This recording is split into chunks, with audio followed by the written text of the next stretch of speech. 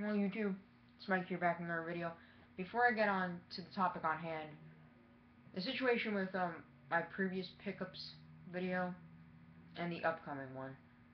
The one from Saturday I wasn't really able to make. I didn't even get a video game related item. All I got was this because I thought it was really, really fucking cute. But anyways, for tomorrow, there will not be a video. I will not be going out tomorrow morning. My friend's spending the night at my house tonight. So, I'm not going to be going video game hunting this weekend. Definitely next weekend that will be out and about. But, anyways, let's get into the topic on hand. Walmart, looking to get into the used video game market. Now, all I can say is, if the word gets out more, because let's be realistic here, more people will go to Walmart than GameStop. If this is successful, GameStop is going to be shitting bricks. I mean, realistically, there are two reasons why a person would trade in their games. To get new games, or because they're not into video games anymore. People that are not into video games anymore can go trade in their games at Walmart and not just buy more games. They can buy whatever the hell they want to buy. Food, other electronics, clothes, whatever.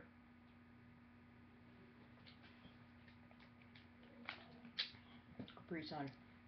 Unlike GameStop, where you just gotta buy more shit, more games. Unless they take cash, which they don't give you much for. So,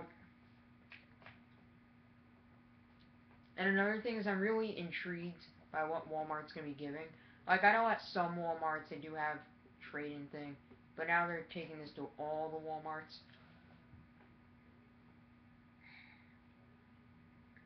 And, I'm intrigued if they're gonna give shit prices at GameStop, or if they're going to give us fair prices. Like, for instance, here's an example. A copy of Brutal Legend, for instance, the game sells for like $5. If they were to give us like $2.50 instead of 25 cents, like,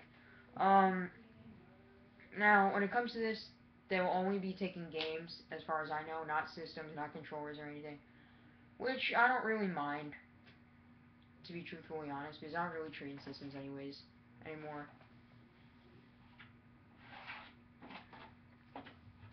But they will not be selling retro games, as far as I know, which, to be honest, I don't mind. Like, I don't mind retail stores not selling retro games anymore. It just doesn't bother me. If they do, great, but, like, it's just really, really difficult to keep up a market with retro games. The values go all up and down, all over the place, all the time, and it's hard to keep track of all of it. Plus, retro games, the library for them is so huge that pretty much every day you gotta go through thousands and thousands and thousands and thousands of games to change prices. Now, I have total sympathy for retro game stores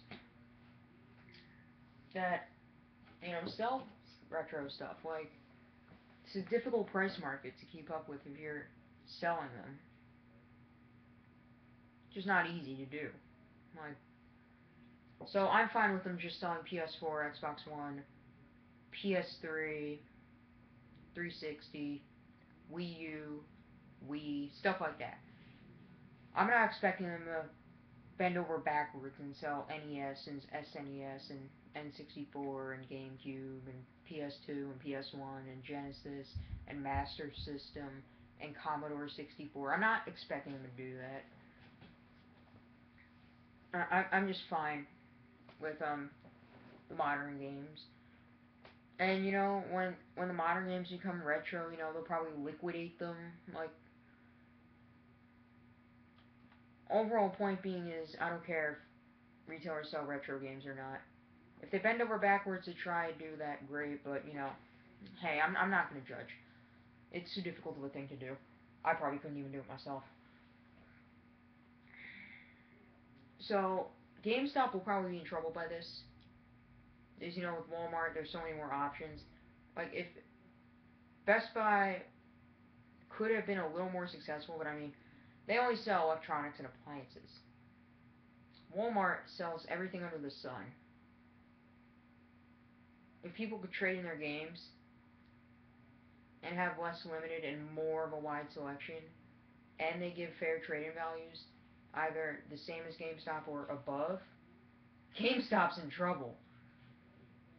Then how is GameStop going to, fight back against this? They're probably not. They're gonna suffer the same fate that, they made Funkoland and Planet X Games and Electronic Boutique and stuff like that. Now, the only way to counter back up against something like that was if they were to be a retro game store as well, which, yet again, not expecting them to bend over backwards, and also knowing their mindset, they're going to say, we already liquidated those games years and years ago, and blah, blah, blah, blah, blah. Like, they would feel so ashamed they probably wouldn't even try again because they've sold off their GameCube stuff, their PS2, their this, their that. I mean, they've sold off all the retro games, and do they really want to rely on people to bring it all back? And then they have to I don't even know if they would want to dictate the prices or the train values or anything, and they have to go through all of that. GameStop's just too lazy of a company to do it. I think GameStop will probably close up shop if this is successful with Walmart. So that was my thoughts on Walmart going to the used game market. This could be, you know, it could be good or bad. The only problem I personally have with Walmart getting into this is the the Walmart by me. Yes, I live in the United States of America. I live in New Jersey. Um, my closest Walmart is on the other side of town, and you know, on the other side of town is where people from bad neighborhoods like Patterson come in. So and I don't, I hardly ever go there. When I'm older, I'll probably be going to that Walmart more. Like, unlike GameStop, which there's 5 in my area.